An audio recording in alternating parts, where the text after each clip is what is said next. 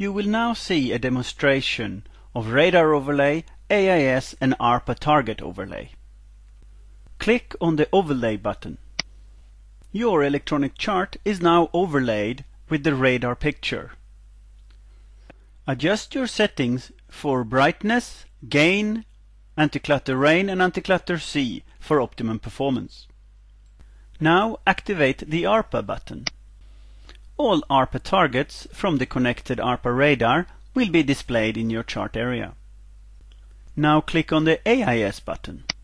You will now also have all the AIS targets from your AIS unit displayed on your chart area. If you move the cursor to any of the targets and click on the target, full target data will be displayed.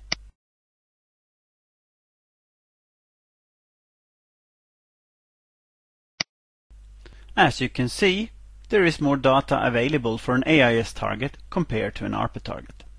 Targets from AIS or ARPA are displayed according to standards. An ARPA target is a circle and an AIS target is a triangle.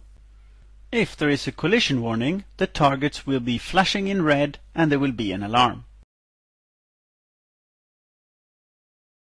As a navigation officer, you are required to know the capabilities and limitations of both ARPA and AIS, and of course, in every situation, use all available means.